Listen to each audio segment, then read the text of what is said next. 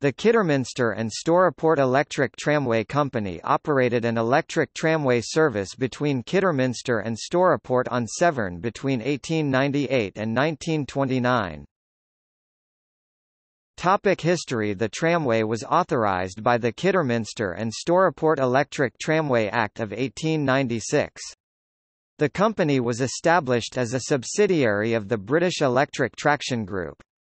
A Kidderminster company, George Law, was responsible for the construction at a cost of £23,314, equivalent to £2,383,400 in 2016.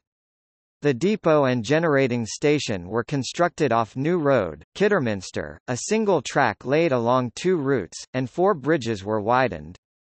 The system was notable at the start for having vestibuled cars with windscreens to protect the driver, whereas most other systems, the driver was exposed to the elements.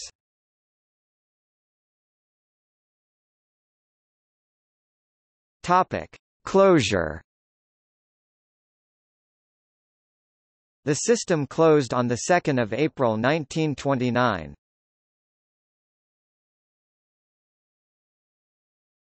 Topic: see also. Kinver Light Railway 1901 to 1930, another contemporary local route operated by British Electric Traction Group.